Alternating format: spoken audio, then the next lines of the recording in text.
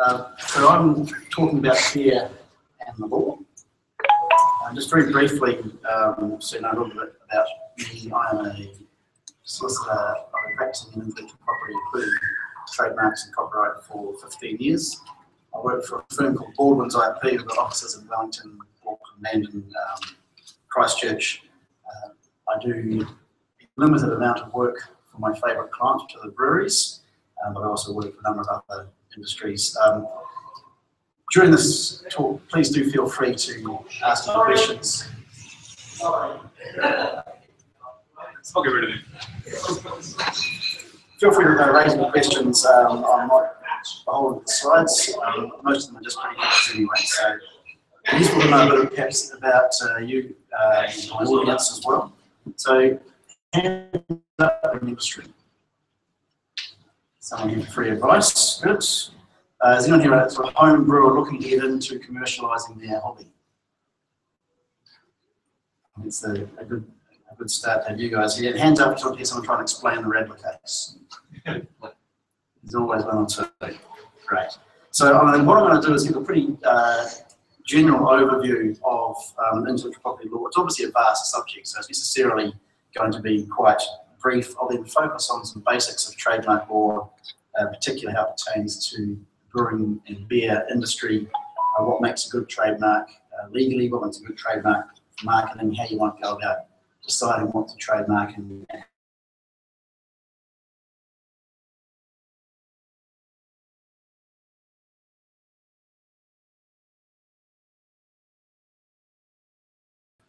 obviously, because I'm a lawyer, I have to put a caveat on here. None of this is legal advice. If you do want to say legal advice, then come see me. I'll put some business cards out as well if you want to get in touch later on. In my view, the brewing industry is not really a manufacturing industry. It's really an intellectual property industry. The key assets of successful brewery tend to be intellectual property based. A lot of the value of brewing businesses is in the name, reputation, their recipes, and obviously the know-how of the people involved. And that can be quite important, particularly for a small brewery. You can have all the capital assets in the world, all the stainless steel you like, but none of that is any good without the IP that sits behind it. You can almost view a contract brewing company as an IP holding company with distribution arm, if you like. The involvement of individuals is, of course, quite important. But again, the value actually lies in the reputation and the goodwill that that person has created through their brand. At the macro level, you can imagine if an outfit like DB split into two parts. One part kept all the hardware, the other part kept all their brands, DB, TUI, Monteiths, and all the distribution licenses for foreign beers. You can imagine which one's going to be worth the most in 2 years' time.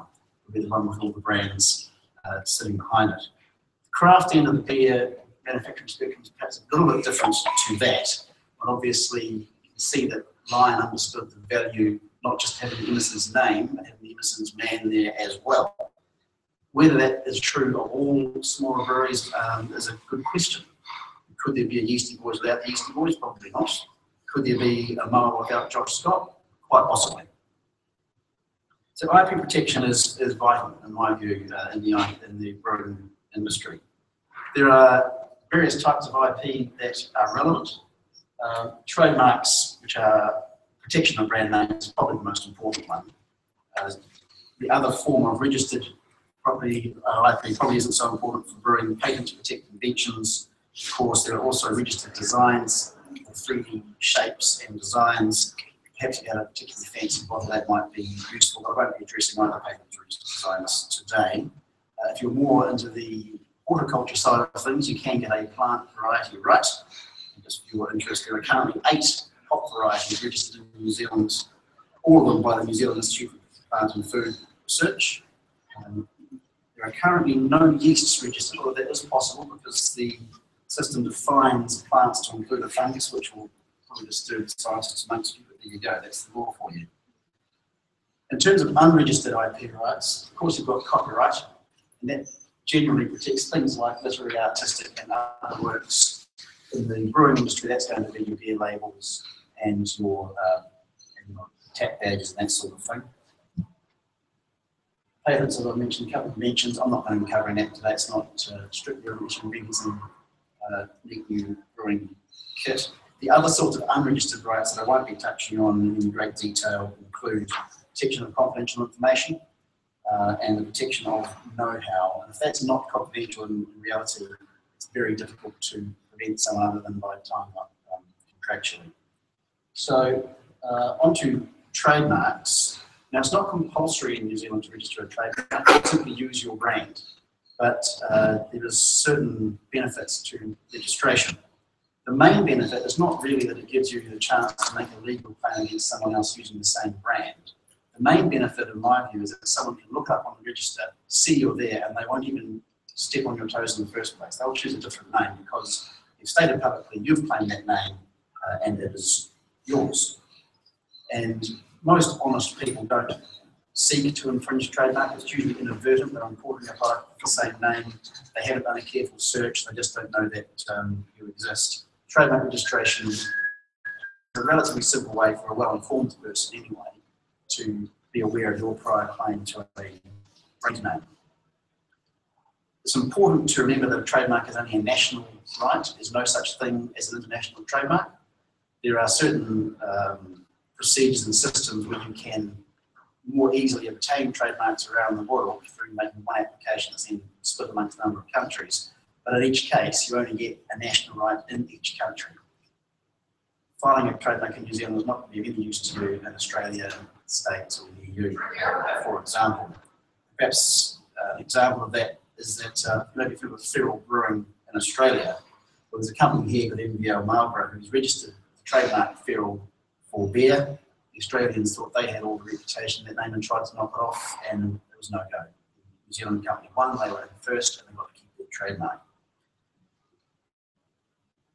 You may have seen alongside some people's brands either the R and a circle mark or the TM mark. Those do have specific meanings.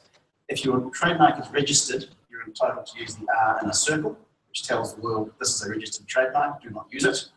If it's not registered, you can also use the TM symbol, which simply means you're claiming rights to it without having registered it. And I would strongly encourage anyone who has a brewery name or a name for a beer that goes beyond the description of the style, if they're not registering their trademarks, to use the TM.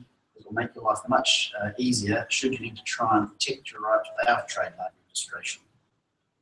I have up here words versus logos. Now this is a point that it's quite, it seems obvious to a trademark word, but it's a point often overlooked by businesses. You can register your logo as a trademark, or you could register just the words. The difference is if you register only your logo, then that is the only protection you have. Unless someone is copying both your name and the logo, you're not going to stop them using the same name. The better option is to protect the words. If you could register New Zealand Lager, you'd be in a good position. I don't think you can. But what has been registered is that logo on the right. And that's not going to prevent anybody else calling their beer New Zealand Lager, but it will prevent them using the same or a similar logo.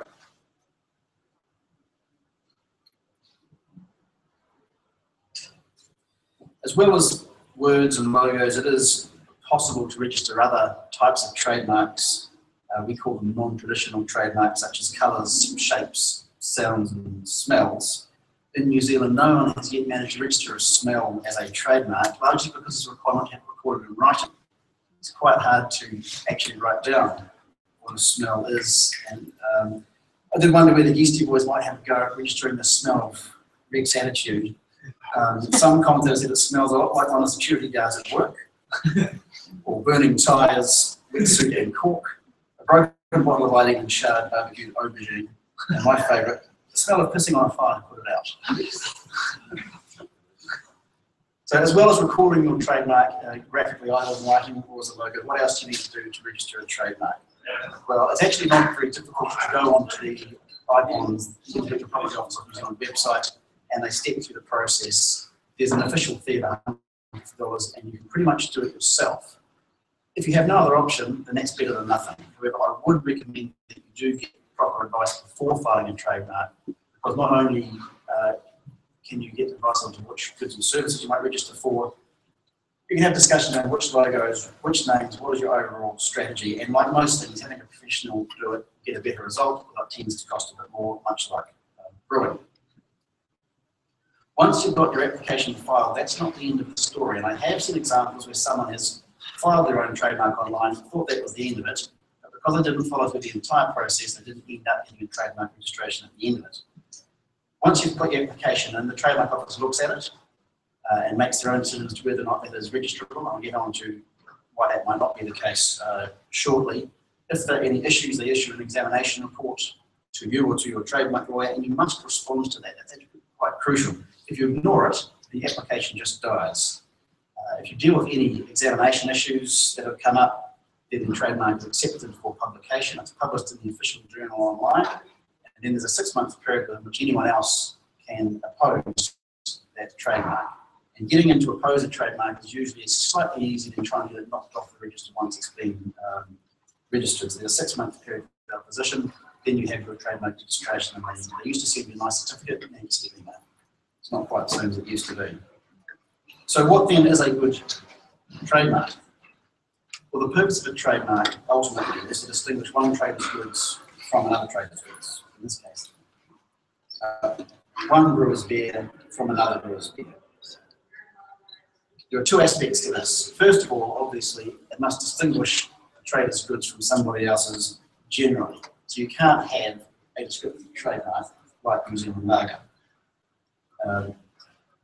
Garage Project are bravely trying to use beer as a brand on its own. Very clever, very funny, but they can't register that, I'm afraid. This is another example. Kiwi Lager, the words on the name wouldn't be registrable, too descriptive, so I've gone for the logo instead. The other aspect, of course, is that names can become, descriptive names, so can become distinctive through use. Now, DB has managed to get a registration for the Great Kiwi Lager. It took them 6 years to do it, but they got it in the end, probably by filing evidence of use. Another example which I was involved with at the beginning of my career 15 years ago was Lion's application for the word red. There's some descriptive connotations in there. It took them 11 years of examination to get that through the trademark office, 10 years of oppositions from both DB and Carlton United. But they got there in the end, having spent over 20 years trying to push that one through the trademark office. Imagine what that would have cost them in legal fees. So if you're going to try and register a descriptive mark, be prepared to spend a bit of cash on it. The better option is probably just to choose a better trademark in the first place. In terms of other descriptive marks I've come across, Sober, whom I have done some work, recently suggested to a small contract brewer up in Waipori, that's Farmhouse, wasn't their best trademark application ever, and they withdrew that on the strength of one letter. And of course, perhaps more famously, at the time that the Radler issue arose, DB also had the trademark for Saison, which they rather wisely just had cancelled rather than fight alongside Radler. As well as not being descriptive, it's important that a trademark is distinct from other traders' marks as well. You need to be sure that your brand or your logo is not going to be confusing or deceptively similar to somebody else's mark. If it is, it's possible to get around it by consent. If you know the person, you can just write a letter and say, would you mind signing this? And Icons will accept someone else's consent as indicating it's not confusing or deceptive. Having had a look at what's on the trademark register, you might be familiar with a Hawaiian beer called Longboard. The same outfit in Waipu who tried to register the Farmhouse also has Longboarder beer, and they have got that on register by consent between the two owners. So they've agreed a way in which they can coexist in the market. And in an industry like craft beer, often people are happy for someone to coexist as long as there's no real risk of confusion. They'll find a way around it. There is a bit of a tension, of course, between a good trademark from a legal perspective being something distinctive and unique and easy to register, and something good from a marketing perspective, which you want to describe beer, at least to an extent. So lawyers like unique, inventive words and phrases. Marketers tend to like the descriptive types of mark, like Kiwi Lager. Competitors aren't averse to getting a bit cheeky about things as well. In 1955, as the New Zealand beer market was opening up, a beer began to be imported this label on, which you may recognise. A small local brewer called Lion decided to launch a competing product with that label. They didn't end up using the word Steinecker, they changed that to Steinlager pretty quickly because massive litigation quickly ensued after they tried to register that particular label. So the aim really is to try and get a balance between the two. You need to have a mark that's registrable, preferably, but has some sort of reference to the good. The way an IP law describes having a skillful allusion to the goods or services. Something like Port Noir is a great one. That's Hallertau's beer. That's such a good name. DB's Monteith's tried to steal that one as well. So we make the hook of doing that. So the beer samples we have today are attempts to illustrate some of these points. I'm not sure which one we have up first, but hopefully this is Fork Brewing's base jumper. So Fork Brewing, nothing to do with brewing beer. In fact, they've taken the part of the establishment's name that doesn't say brewer, it says Fork instead. So that's a great name from an IP lawyer's point of view for a brewery. And again, base jumper doesn't really mean much in respect of beer, so that should be a nice easy trademark to register, which they haven't done. There you go. Not bad either. At the other end of the scale, we'll be having Tiaro Brewing Company's Chardonnay barrel fermented Brett IPA. Tiaro Brewing Company, as I understand it, is a brewing company in Tiaro. You couldn't get a much more descriptive name than that, and given the number of breweries in Wellington, they'd be very lucky to get that sort of a name through the trademark office. Equally, the name of the beer is essentially the description of it. I'm not sure if there are any other Chardonnay barrel fermented Brett IPAs, but that almost replicates exactly the tasting notes given on Beervana at IC. So that wouldn't be a very good choice from a lawyer's point of view. From a marketer's point of view, it's great. It tells the customer where the brewery is and what's involved. So in the middle, as a bit of a happy medium, to the third beer that we'll be having today is Balin's Area 650. Balin's gives some hint of where the brewery is, but unless you're familiar with street names of Wellington, you might not know exactly where it is. Area 650 is quite clever. That's the area code for San Francisco, where many famous West Coast breweries are established, including like Steam Anchor, and of course being West Coast IPA. There's that skillful illusion I was talking to earlier. So I think that's a very good beer name, and one that would be easy to trademark and quite useful for the marketers as well.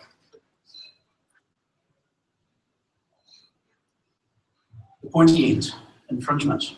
Once you've got your trademark, what happens when someone uses the same mark? There are a range of different ways a trademark can be infringed. These are the two main ones. The first one is where someone's using an identical trademark. That is, identical means identical, exactly the same words or exactly the same logo in respect of the same goods for which you've registered your trademark. And that, without anything more, will be an infringement. So that was the case in Radler. DB had the word Radler registered. Green Man put the word Radler on their beer. There it is, trademark infringement. Even if no one's really going to be confused or mix the two up, that was enough to give them a pretty good legal case. The only possible defence there would be that no one would take the use of Radler to be used as a trademark, i.e. they're using it descriptively. That's quite difficult if something's front and centre on your label. If it was the word Radler contained within the description of the beer, i.e. Green Man Cyclist is a Radler style beer, you're probably going to get away with it. But to put it up front and bold on your label is always going to be a problem given the registration. The second type of infringement is where you have a similar mark and only an identical or similar goods. In that case, you need to also show that there would be a likelihood of confusion. And likelihood of confusion is a bit of a grey area, and it can really depend on what evidence you have and how the judge feels on the day as to whether or not they agree there's a likelihood of confusion. If you can show there's been actual confusion, then you're in a good spot. If you're trying to stop someone who's just launched a beer with your trademark on it, then trying to show actual confusion is almost impossible because no one's had a chance to be confused yet. So you need to go with likelihood, and that often comes down to how similar are the marks. Now, by way of illustration, this is not an infringement case, but this was a case where someone was opposing that trademark on the basis that it was too similar to theirs that was already registered. So this mark here, registered for beer, Tiger beer, I think most most of us will be familiar with that. Someone came along with this for RTD style drinks, not beer at all. Now, not only did the trademark office tell me that those marks were similar, the way they picture a tiger and the word tiger in them, they also, rather depressingly, found that RTDs were a similar good to beer. So you don't have to be all that close to start treading on people's toes. The test will be a bit tighter if you're talking about infringement, but that's in the ballpark there. I expect we've now been served the second one on the list.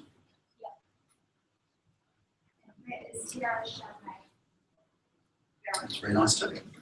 That one. There are defences to allegations of trademark infringement, of course. I've mentioned use not likely to be taken as trademark use, which is a long-winded lawyer's way of saying descriptive use. That's generally okay.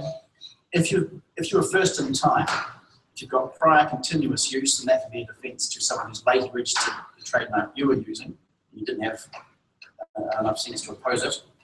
If you've got your own registration, that's the same, and that is also a defence.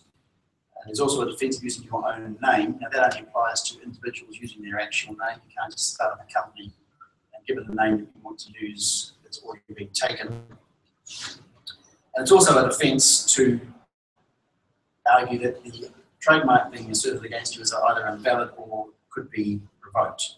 I'll talk a little bit of that later on. Essentially, invalidity means the trademark should never have been registered, and revocation means that the trademark has become unregisterable since it was first on the register.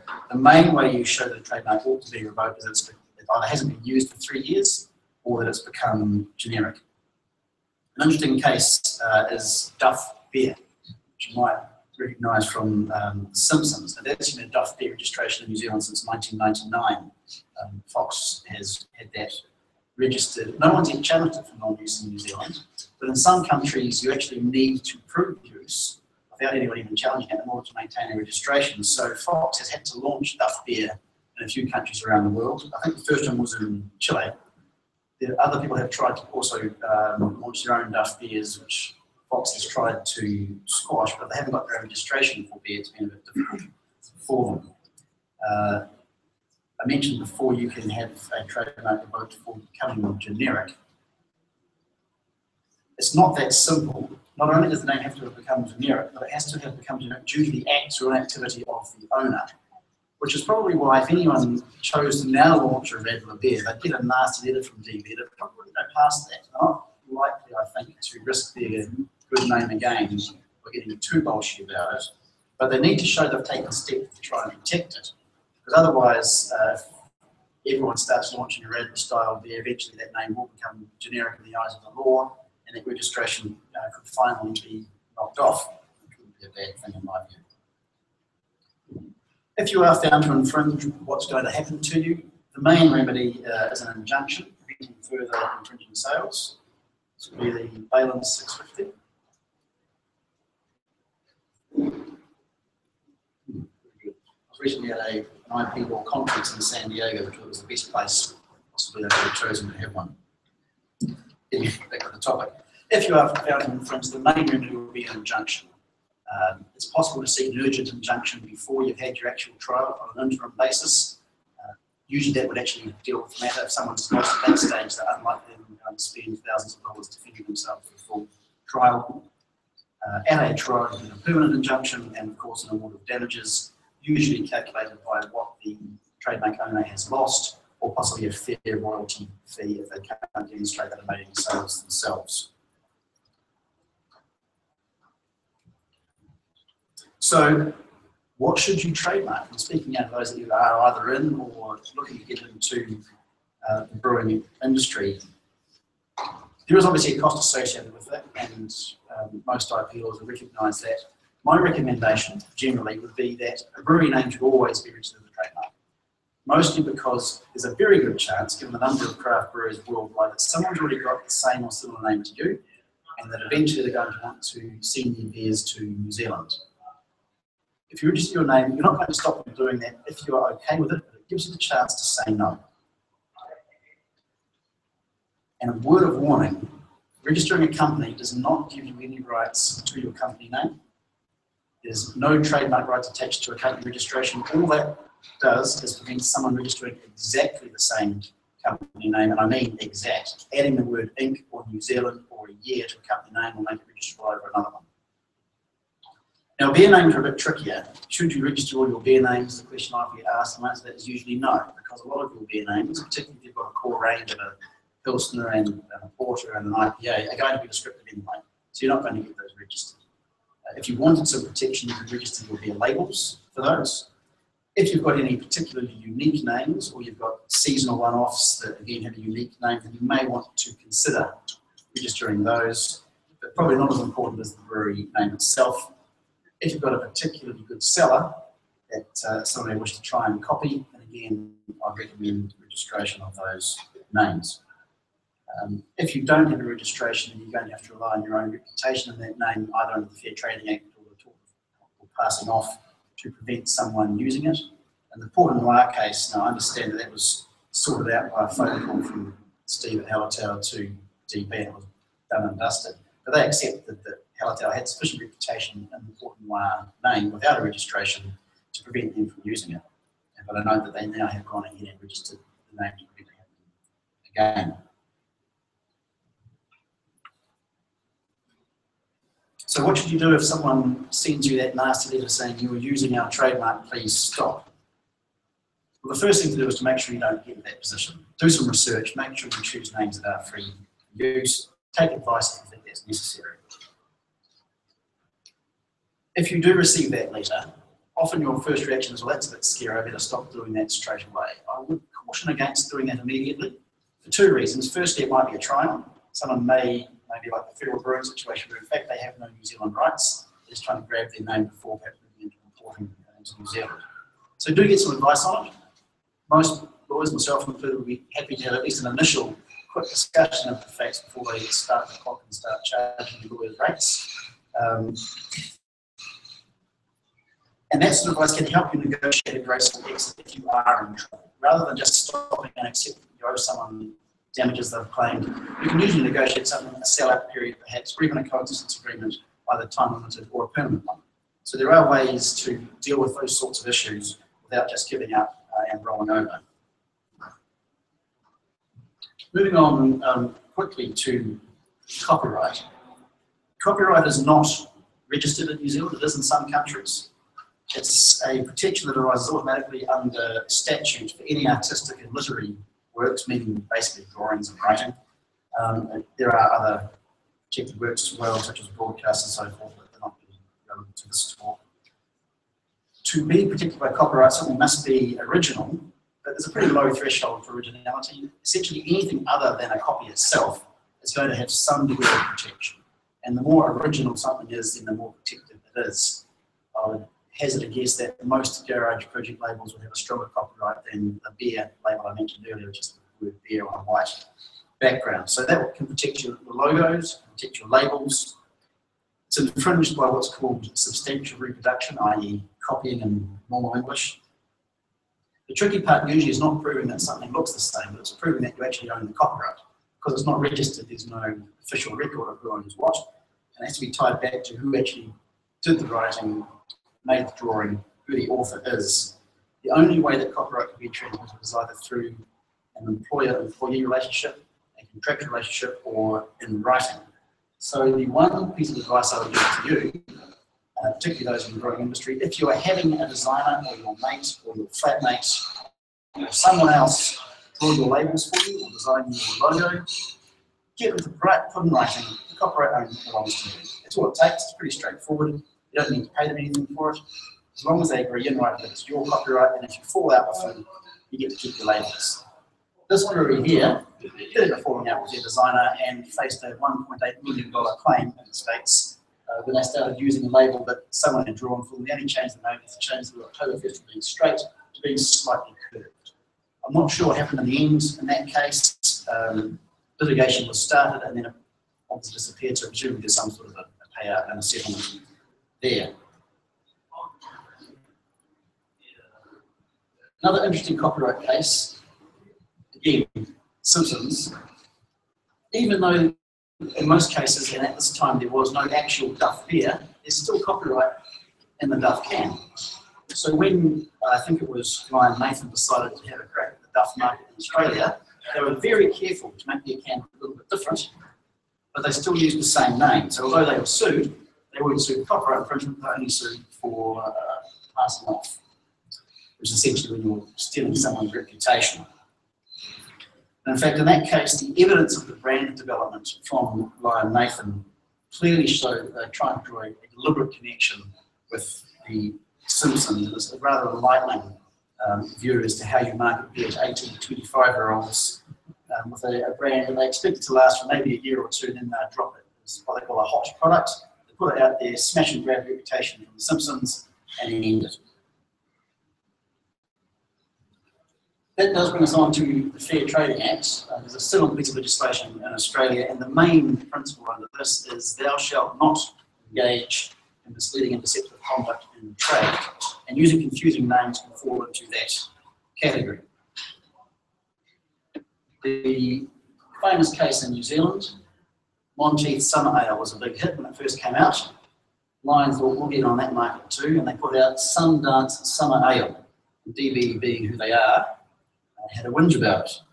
In the end, it was sensibly found that, first of all, summer ale is descriptive. They can't have any reputation in that word itself. The two bottles look quite different. No one's going to be confused, so there's no case. It's interesting to think about what cases there might be if someone was minded to have a go. When such things as crafty beggars first came out and the corporate origins were quite well hidden, there's potentially an argument that's misleading and deceptive, and certainly given the broader knowledge of beer styles in New Zealand now, the phrase East India Pale Ale applies to a certain brown that does start to be called into question. So if anyone wants to get some piece of clarification, wants to go up DB, let me know.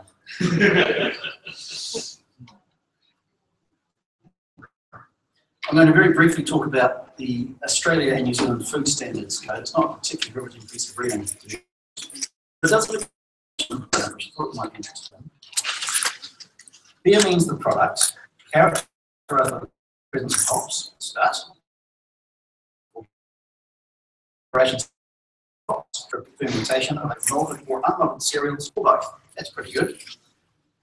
Reference to beer, now this might just do with something, but I'm not sure how fussy you are. Reference to beer includes reference to ale, out, being different things in the eyes of the law at least. And the yeasty boy should read this part. The following foods may be added to beer during production. Cereal products, obviously. Other sources of carbohydrate, what might that be? Sugar, salt, do you put salt in their beer? Herbs and spices. Now, I'm not sure if tea is a herb, but it's there. Now, there's no penalty for not following this definition. But strictly speaking, if you put anything else in your product characterised by the presence of hops, that's not technically a beer. And you may run into trouble because if you're not a beer, then you're going to be captured by all the other food regulations that beer is exempt from, such as ingredient labelling and so forth. So I've never heard of this being enforced. I've never heard it being raised by the food standards people, but just a point of interest. Now, so there's at least one hand up. I wanted to know a bit about the Redler case. I have a few minutes. So, can anyone have any questions first before I get into this, which most people might know about? I'm happy to take some questions now. You talked earlier about registration of trademarks. Yeah, we'll get you on the mic. You talked earlier about registration of trademarks, yeah. And I guess unused trademarks or trademarks that have not been applied commercially. How does it work where, for instance, looking online, quite a few company names registered with trademarks registered in different locations and clearly owned by the same individuals. How does that work? Is there, so challenging a registered trademark that hasn't been used commercially. If it hasn't been used for 3 years or more, then you file an application with the IP office saying that you need to, with your application, you need to put in some evidence of non-use, because evidence of an absence of something is quite difficult. So you need to say, no, I've looked online, I've checked this directory, I can't see it used anywhere, The last use was 4 years ago. The owner then gets a chance to put in evidence of use. Now, the test there is it can't be token or pretend use designed to get around non-use. It has to be real. And the test for that is whether or not it's been used to satisfy or create a market. So, sales, even small volumes, is usually enough to avoid verification. Something short of non can be sufficient advertising to save the day. You can also avoid if you've got a good reason for non-use, what's called special circumstances. There's a case recently, it's not related to Beervana, but it's a trademark for Red Nose Day that hadn't been used because there was a dispute over the science behind cotton, essentially, and the owner of the trademark felt they couldn't keep running that particular charity until that scientific dispute had been resolved. That was seen as special circumstances, and there's a discretion on behalf of the Trademarks Commissioner to permit marks to stay on. A recent example that I was involved in what were called CC's corn chips, back in the old days. Hadn't been used for 3 years by Bluebirds, so Griffin's applied to register CC itself and revoke Bluebird's mark, and the residual reputation and the what is still held was sufficient for the Commissioner to exercise her discretion not to revoke the trademark in that case. That's perfect. Thank you. Anybody else?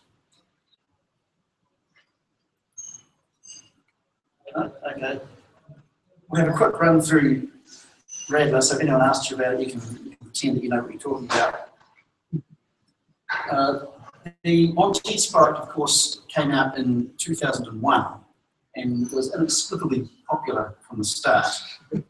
DB's put a lot of money and effort into promoting that brand and to making it popular, and they've always maintained that the trademark they obtained was to protect and preserve that investment. And you have some certain sympathy for that. When someone puts some money into a brand, maybe they should have some rights in it. They didn't file a trademark application until 2003. Now that's 12 years ago in human years, but it's aeons ago in craft beer years in New Zealand, if you think about it. It was sort of the end of the dark ages in 2003. There was no Townsends, there was no soda, there was no epic, none of that. What there were a few brew pubs and microbreweries around. I'm not sure what's happening in Wellington at that time. In Auckland you had Shakespeare's and Cock and Bull and Galbraith's and the like. But certainly the breadth of beer styles now available is just unheard of in New Zealand. That's the context you need to look at this case in. Because trademark validity is assessed at the time the application was made, so in 2003, not at the time you try it declared invalid. And at the time the application was made, there was no opposition to it. No one was watching the register who cared, and the trademark went through without too much difficulty.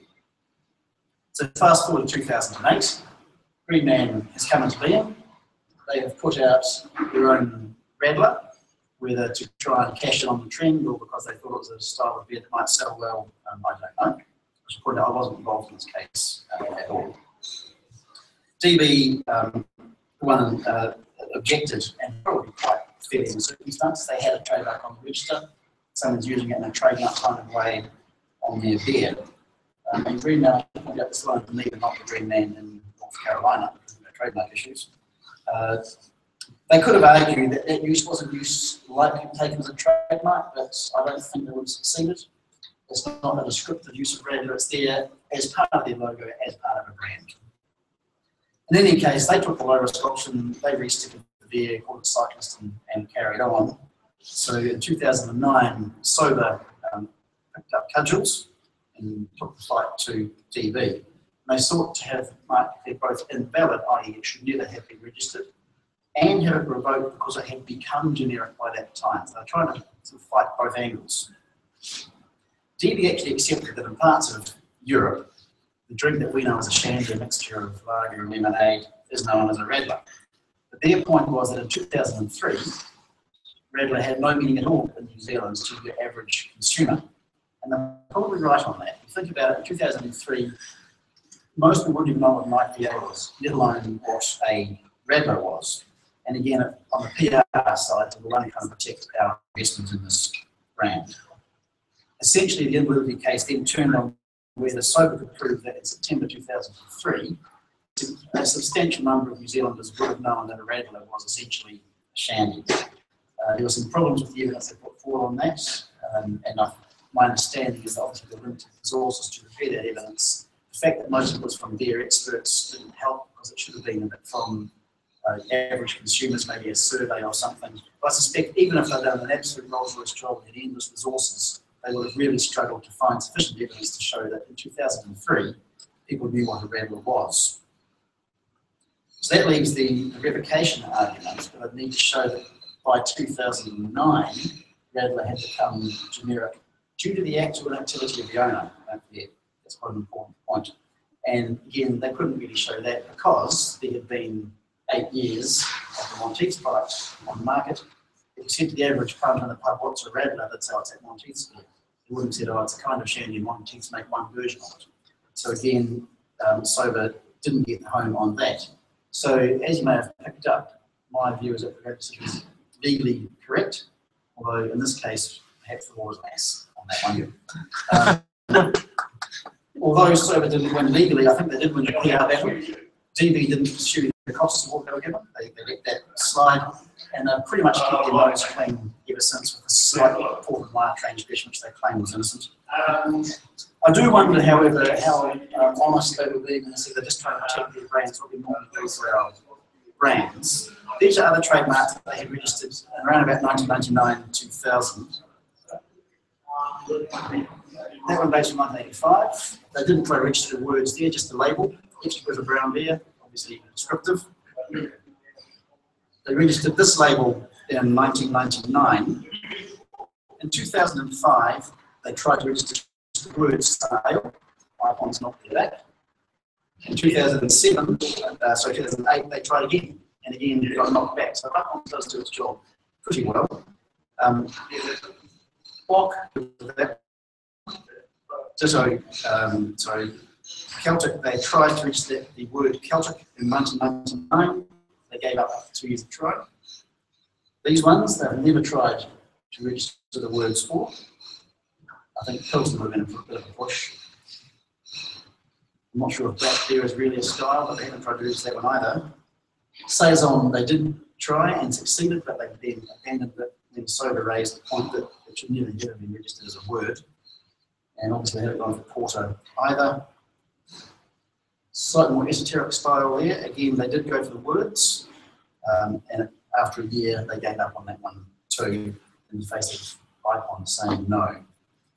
The last one they tried to register in 2005, that label again, they didn't go for the words at all. So I think that shows that perhaps there was a bit of cynicism from DB around Rattler. They did try things they don't normally do, but equally it shows that Icons does by and large do its job and keeps these descriptive trademarks out. So I think we're at the end of our allotted time. If any more questions, I'll be hanging around afterwards to the chat. Thank you very much for your attention. Thank you very much, Paul. I think Rattler's legal because questions after this.